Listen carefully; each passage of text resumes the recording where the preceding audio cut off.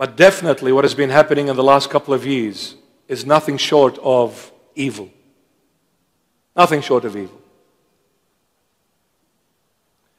But at the same time, the Lord allowed this to send a message to all of His children.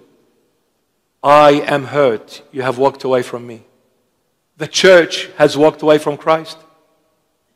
The church. The church has walked away from Christ. We chased our own thrones. We chased our own glories as church leaders.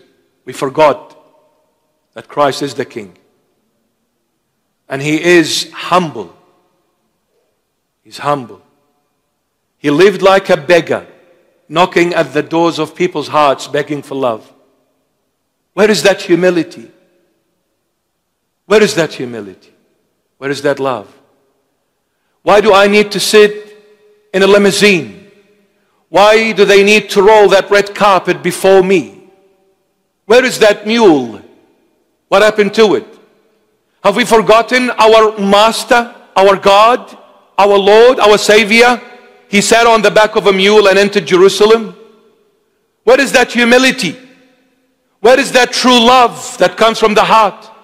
What happened? Materialism has engulfed us. Worldly pleasures had made us lose track of the true Messiah. We need to come back. What is happening in the world is a call to repentance. We need to come back and pray more. No longer doing it my way. I want to learn how to do it God's way.